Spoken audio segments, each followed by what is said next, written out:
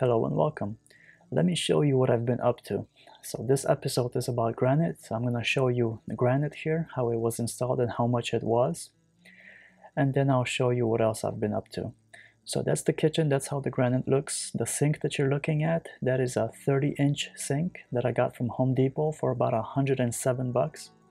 So it's 30 inches, so it's a little bit smaller than a traditional 36-inch sink. The space underneath that you saw, the empty hole, that's for the dishwasher, and this is where the stove is going to go right there. And this piece here that you see, that's unfinished. I'll show you that at the end of the video, what my plan for that is, for those unfinished sides of the cabinets. So make sure you watch to the end or flip forward and to see basically how that came out.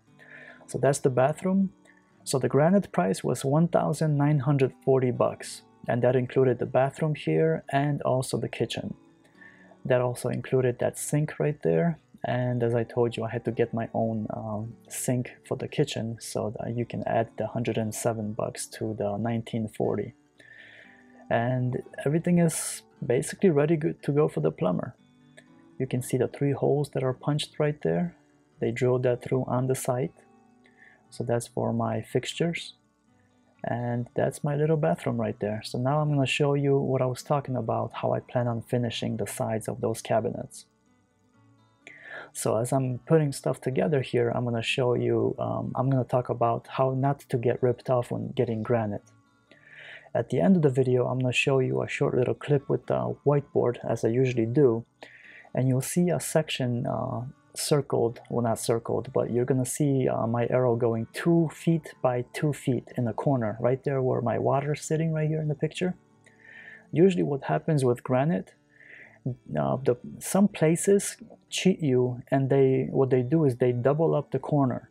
So what that means, they count the long side, the side that I'm working on, all the way up to the wall where you can see my wood fixture for the power outlet.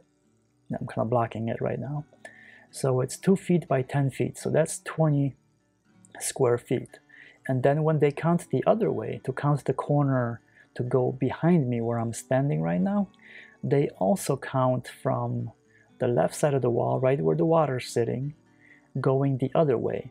So that would be another 2 feet by 3 feet. So that's 6 square feet.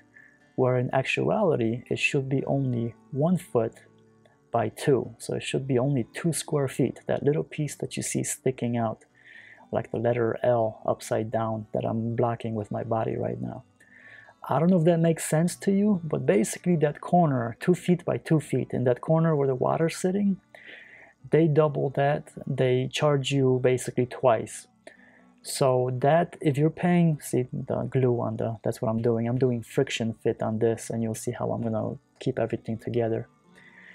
So what they do is 2 times 2, 4 square feet times, if you're paying $40, $50 a square foot for granite, that could be 200 square feet of granite that they're overcharging you on. So just keep that in mind. I don't know if that makes sense to you, but basically they're just counting twice in that little corner right there. So if you do your math and you're off by 4 square feet, if you're dealing with granite people, you basically know who you're dealing with, and you should walk out and go somewhere else. And that's pretty much what I did. This guy advertises low prices, but then this is how he makes up for it. And I don't know, I don't want to get into the conversation, but because he upset me, let's say, I was asked to leave the business, but because I told him what I think of him. I just don't like scumbags, and this guy was just a scumbag. But that's basically it. You see what I'm doing there? So it's a little tongue and groove. I got that from Home Depot, and I put a little line where I gotta cut it. So I got that from Lowe's, and I decided to put that on the side of the cabinets just to make them look better, instead of buying just like the single board that you usually put up there. And I think it just looks so much better doing it this way. It gives it a little bit more of a rustic look.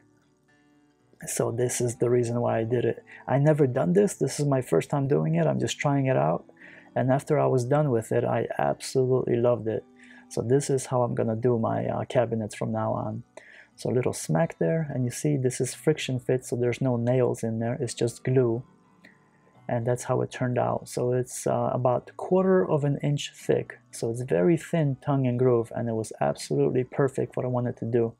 And here you want it to stick out just a little bit, just a hair, so you can't see the cabinet behind it. And see, this way it just looks like a complete product, and it just sticks out a little bit.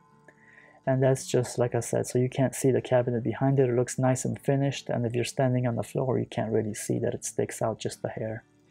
And I cut this here on a 45-degree angle just so it looks a little bit better. And I still have to touch that up and bring that in with stain, and then also you'll see me put a clamp on it in a second, just to keep everything in, because like I said, I didn't want to nail it. I just want to try out the friction fit and glue and see how it holds up. So see here, I'm putting just wood on wood. So if you do something like this, just make sure you put wood on wood so you don't scratch your wood, because pine is very, you can dent it real easy. So just keep that in mind. So if you're working with something like this, if you're putting pressure on it with a clamp, just be easy with it, and so you don't dent your wood, and just don't make it look bad. It's just a little bit of finesse, and once you do this enough times, I guess, with other things, with clamps, you'll kind of get the pressure and all that good stuff. So you can see how everything in this picture here, you can see my window trim. This is, by the way, for the microwave that you're gonna see me install right now. This is the templates. It's Spanish up there, plantilla del gabinete superior. You didn't think I knew how to speak Spanish, did you? But here's the English section. And this section didn't have an English section. It was just a white blank, sheet. I'm like, what the heck? So yeah, it's it's not rocket science. You just basically hold it up to the wall, and you mount everything the way it's supposed to. You notch out your holes where they're supposed to go, and that's what you're gonna see me do here. So this is the one that goes against the wall there, and that kind of gives you the idea of how the microwave is gonna sit. So I'm gonna put my pencil on it in a second. And this is basically the back of the microwave. If you're venting the microwave, you can cut a hole in the wall, which I will not be doing. That's the dark section on that template right there that I have my hands over right now. That's if you're gonna be venting your microwave straight out the wall like that. So this is just gonna have a regular charcoal filter, like 99% of the microwaves that are out there. And here I'm just marking where to put the metal bar. You'll see that in a second. That's how the microwave is going to sit on that, and I'll show you that here. Here you're seeing me measuring because I have my cabinets mounted, so I'm just looking where my studs are, so I can measure those marks and transfer those marks to the wall below, so I can go into the wall and make sure that the microwave is nice and secure so it does not fall off the wall. And if you watch the other cabinet episodes, you know how I find my studs. I do it the old-fashioned way. So I do not use the metal stud finders because I just don't like those things. I don't trust them. I'm just old school, old-fashioned. And see, I had to clip that a little bit because it was a little bit too long. And the reason why it was too long, see, I'm putting a level on it, make sure that it's nice and level. My OCD kicks in here, so I had to shorten this because this took a couple of minutes, just me messing with the OCD. But I have little trim right there behind me. You see that on the section where the microwave, I don't need to go all the way up, but that little trim is gonna mess with me in a second. I just didn't realize it at this point. I also broke my bit over here. So that little trim piece I had to remove to mount the microwave because the microwave didn't want to go in. There wasn't enough space. But like I said, I didn't realize that till I pretty much slung the microwave up there. So now all I'm doing is just making that cabinet screw a little bit tighter, putting a level on it, and make sure everything is nice and level, and just securing that metal plate to the wall so it doesn't go anywhere. And I did do that with cabinet screws. so they have a little bit bigger head on it, so it can hold that thing together. And look at the screws, you can see them, they're not just regular screws, they got big heads on it. And here is nice, everything is nice and level. If the camera focuses, you see that. And that's a magnetic level, that's how it's magically staying up there. And that's basically that. So once you do that, you put the other template on the top, and this one shows you where you should drill the holes, because you're gonna need one hole for the power cable, and then you're gonna need 2 more holes to mount the screws for the microwave. And see, that's the one for the power cable. So I have a little thing I bought from Home Depot, and I think it was like $7-8.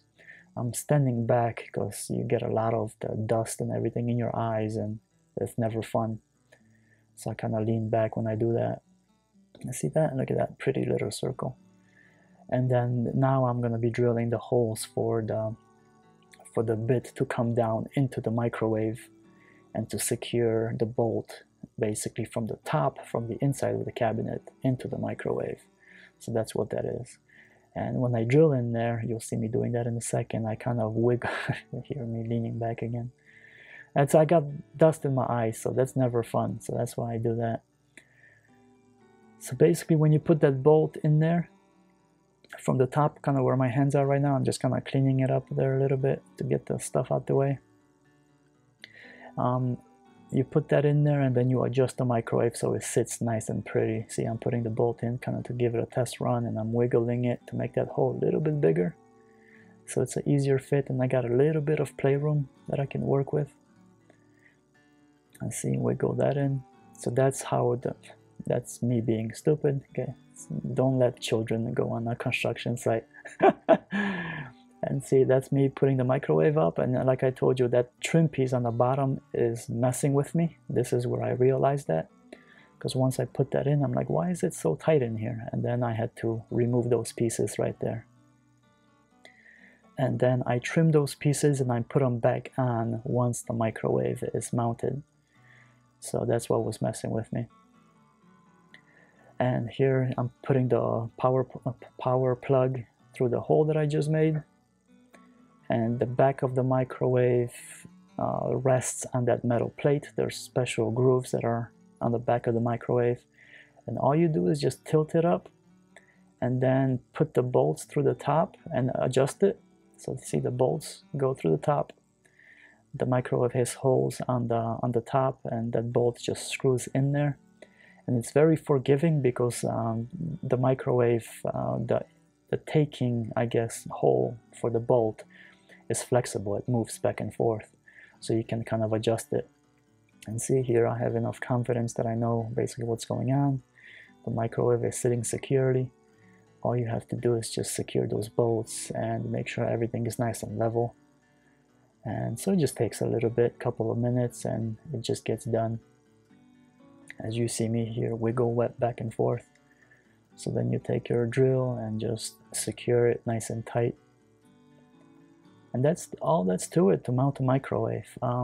So at this point you just secure everything in there, and that's pretty much it. Like I said, you have to adjust it a little bit to make sure everything is nice and level, and you secure it so it obviously doesn't fall, and that's it. And here is how I finished those sides of the cabinets, as you saw me working earlier. But see, this is the bottom, this is next to the microwave over there, and here's the other side. See, so I think it came out great. And that little tongue and groove from Lowe's, that works pretty well on that. And this is what I was talking about in the episode, how you don't want to get ripped off, where it says 2x2. That's it.